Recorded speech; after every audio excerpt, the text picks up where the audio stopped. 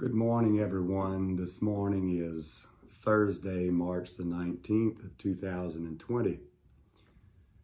This message is for our local church congregation in Baton Rouge, Louisiana, Life Tabernacle. To our leaders, to our congregation, to all of the members of our church and people that are future members, I want to give us a message this morning to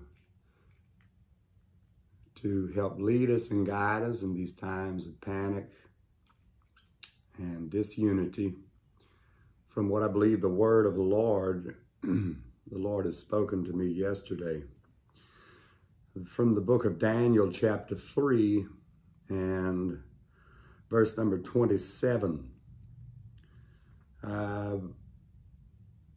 And the princes, governors, and captains, and the king's counselors being gathered together is a key term for today, saw these men upon whose bodies the fire had no power, nor was any hair of their heads singed, neither were their coats changed, nor the smell of fire had passed on them.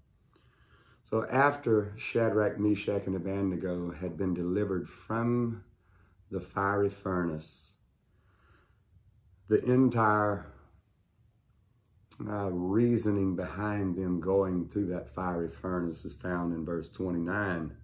King Nebuchadnezzar made a decree that every people, nation, and language which speak anything amiss against the God of Shadrach, Meshach, and Abednego shall be cut in pieces, and their houses shall be made a dunghill, because there is no other God that can deliver after this sort.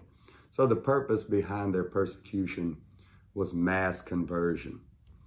And those of you that know our ministry know about mass conversion.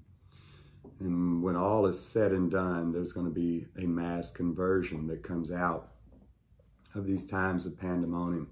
What I want to do is settle the minds of all of our people, our parents, our children that are home from school right now, parents who have lost their jobs in the past week, waiters and waitresses who have no income, restaurant owners whose restaurant doors are closed, people who work in dentist offices who have no jobs right now. Let me set your mind at ease. Number one, the church is going to continue to congregate and assemble.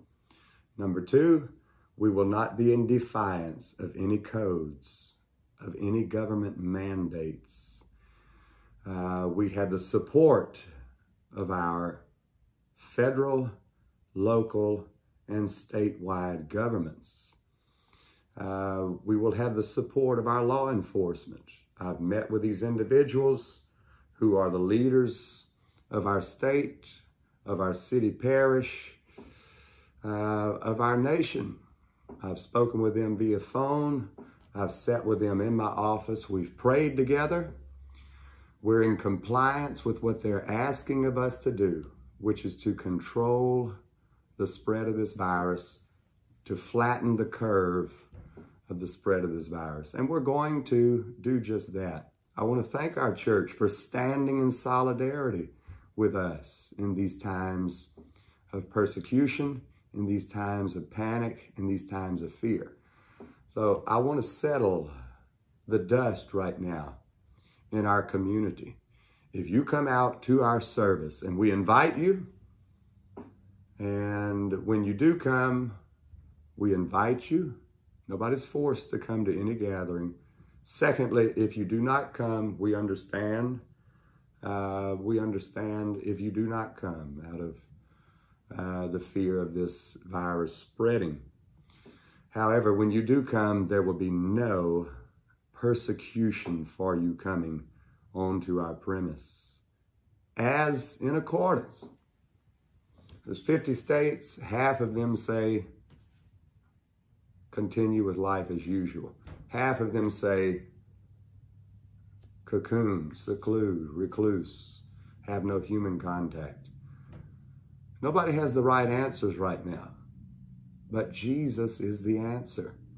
So I just want to calm you and let you know that you are not in defiance to any order of our government. When you come out to us and we set in place the guidelines that we say are necessary, do not spread this virus. That was number one. The second thing, church will continue this Sunday morning at 10 a.m. We will be running our buses this Sunday morning at 10 a.m. We're not going to have more than 50 people per bus. Don't be scared of that cough. We have 26 buses that are going to run. If 10 people are on each bus, that's 260. If 20 people are on each bus, those are within government guidelines. So, 30, 40, no more than 50 people on the bus. We're going to spread out. We're going to disinfect our buses. We're going to take all the precautionary measures so as not to spread this disease. I don't want our local officials to think that we're some revolutionaries and we're rebelling against you. That is not our purpose. The church is the last stronghold of peace and godliness and holiness, and the last voice in the minds of people that are living in fear right now. People who need ministering to, people that need preaching to. So I just wanted to send out this message to you and encourage you that let's keep praying for one another. Let's keep lifting up one another. Let's keep encouraging one another. Feed somebody today. Reach out and minister to somebody today. This Sunday is going to be a great time. I'm going to feed everybody that comes to my premises within the guidelines of the government, not spreading a virus. Not only breakfast, but a lunch is going to be served. I'm not going to tell you in this message how we're going to do that, but just know we're going to do that. Don't live in fear. Do not live in fear. Perfect love casteth out all fear. I'm praying for all government officials, law enforcement, our governor, our mayor. I'm praying for you. We're covering you in prayer. We have anointed handkerchiefs that we're sending with everybody that comes to this place of worship to tell you that God's going to keep you safe. American elitism, we're going to rebound like a slingshot. Our markets are going to recover. Our restaurants are going to recover. Everybody that is unemployed right now is going to recover. That is a direct word from God to you. Take courage. God hath not given us the spirit of fear, but of power and of love and a sound mind. Psalm 27, whom shall I fear? The Lord is the strength of my life. So that's our message to you. Reach out to me. I want to pray with you. I want to pray for you.